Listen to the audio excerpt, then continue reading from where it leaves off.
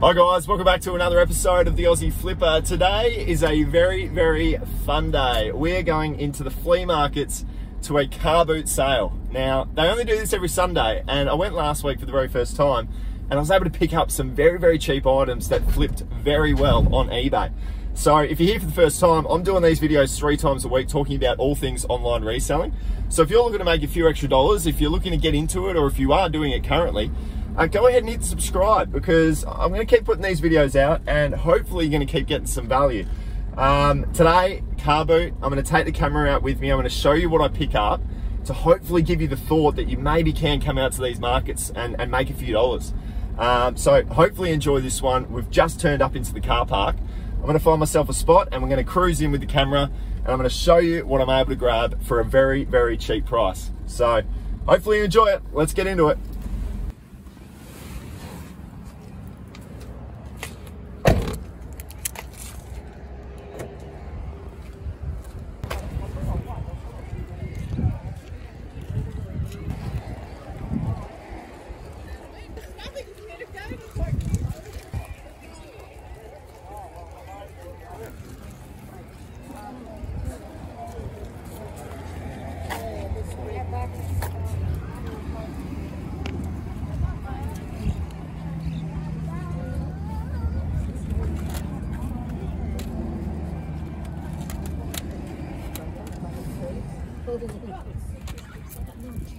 I went in the evening at the new market. Oh, I want to go very far.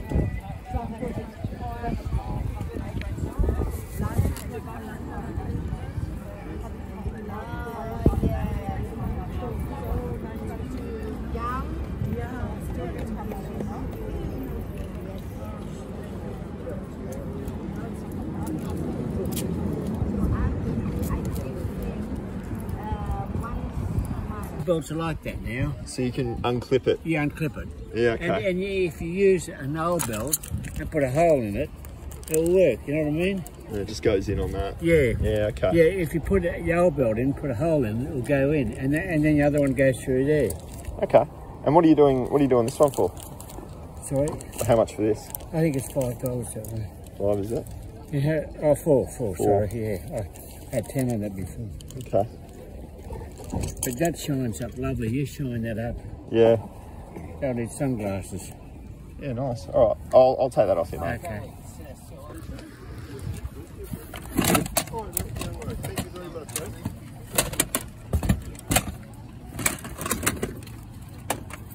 To do the quick scan, Janet, before it rains.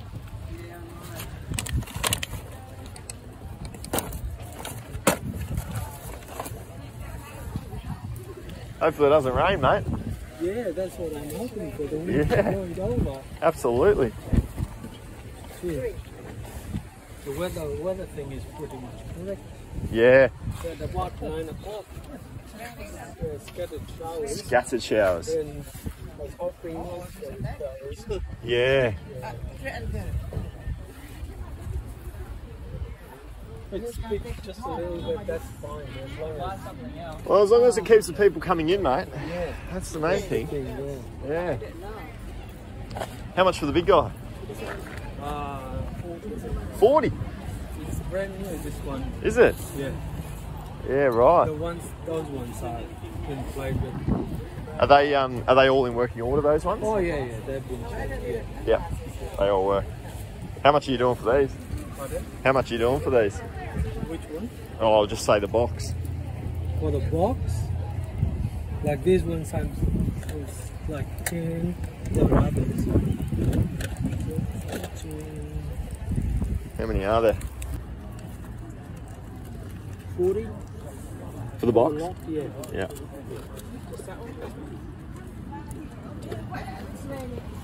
I'll have a bit of a think, mate. I'll pop back. No worries. Cheers.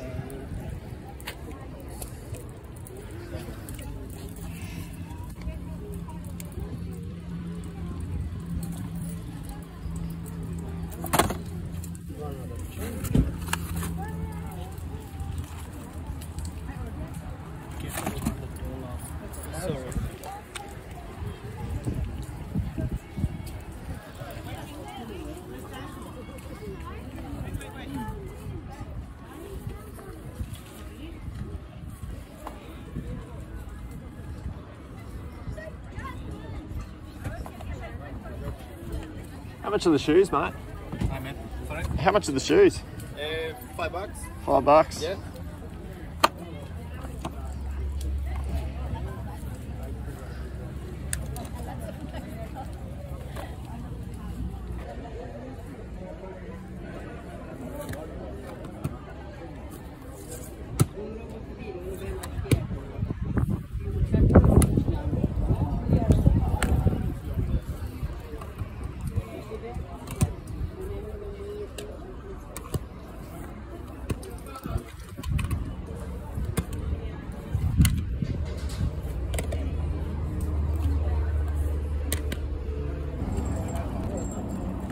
They're beautiful. Yeah, so. Yeah.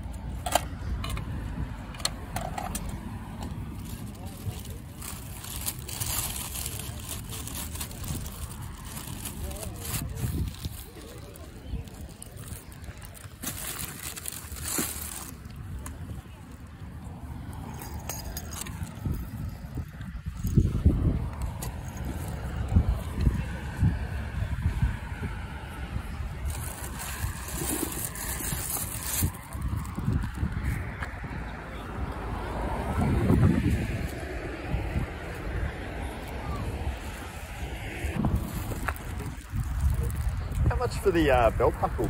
4X gold. $2. $2.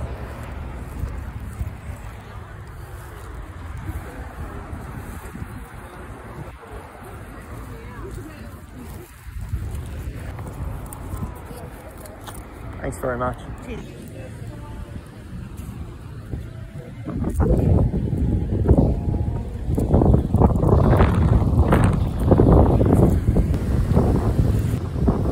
All in all, guys, pretty successful trip. I reckon there's gonna be a few dollars to be made here. I'm gonna get in the car, I'll show you what I got. All right, guys, so all up, I've spent $45 today. Now, I'm gonna kick things off with the shoes. There were a few different types of shoes out there that were pretty good. I ended up buying the Nike, what were they actually? Here they are here. Now these were in pretty good condition. They were the Nike Lunar Converge. Now I've actually not come across the Nike Lunar Converges before. I'll put the comps up here as I always do. Here's the soles on them. Look, they're used, but they're not too bad. So I still think I'm going to get some really good resale. I like the color of these, and I'm going to be able to really brighten that up with some gumption when I go to clean them. So I had to buy the shoes for $5. He was asking $5. I didn't negotiate him down. I'd be really wrapped if I bought these in an op shop for $5. So I was happy to pay him the $5. Guys, another thing to really keep a lookout for are the belt buckles. I've come across this 4X gold belt buckle and an RM Williams belt buckle as well. So this guy was only $2 and this guy was $4. So $6 for some belt buckles. And as you can see here, they do actually comp pretty well on eBay. So I should be able to make a few. The CDs, I always look for the CDs. I had a really good run in the garage sale just yesterday where I bought a heap. I could only find the Michael Jackson one, and brand new, this guy's only about $20. I paid $1 for him. And I'm pretty sure I'm going to be able to sell him for $10 on eBay. So a very small win, but I just like to look for CDs. I think you can often find some really good ones, and it always pays to look out for them. Had a look at all those PlayStation 4 games, and unfortunately I sat there and comped all of them. There was no real value in any of them, so I had to let them go. We'll go into the DVDs as well. Box sets of DVDs are a great thing to get your hands on. There's always a lot of money to be made. I've bought the Friends full collector's album here. So all CDs, all DVDs right here. I think there's 1, 2, 3, 4, 5, 6, 7, 8, 10 of them. So that's a really good get. All 10 seasons.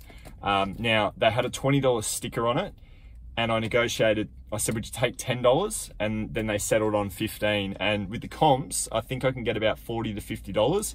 So I've ended up saying yes to this for $15. So I'm not disappointed with that.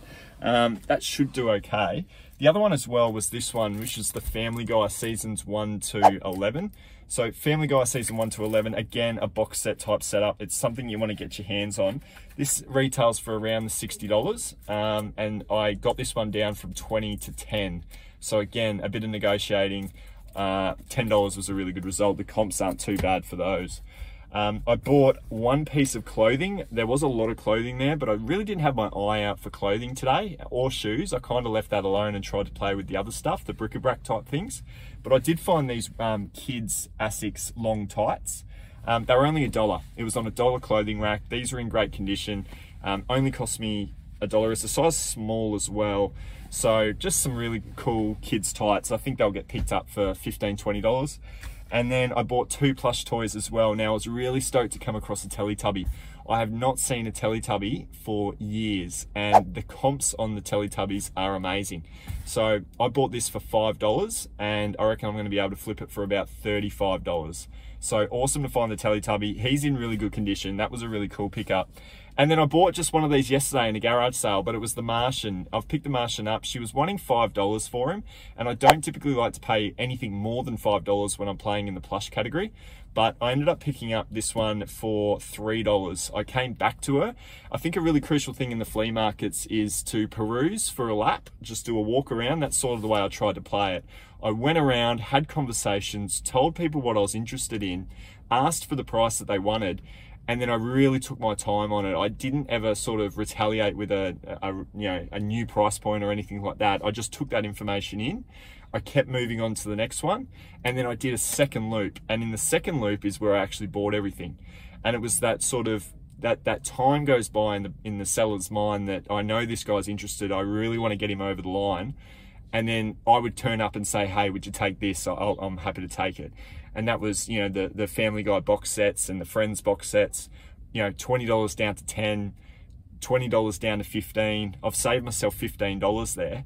And I think it all comes down to that negotiation tactic of just stalling the process a little bit, making them think like they've lost a sale and then coming back and then negotiating after a bit of time. I think that really paid off for me today. So all in all, I've spent $45 today. I've got 3, 4, 5, 6, 7, 8, 9 items for $45. So the average sale or average purchase price was around $5 for everything that you've seen today.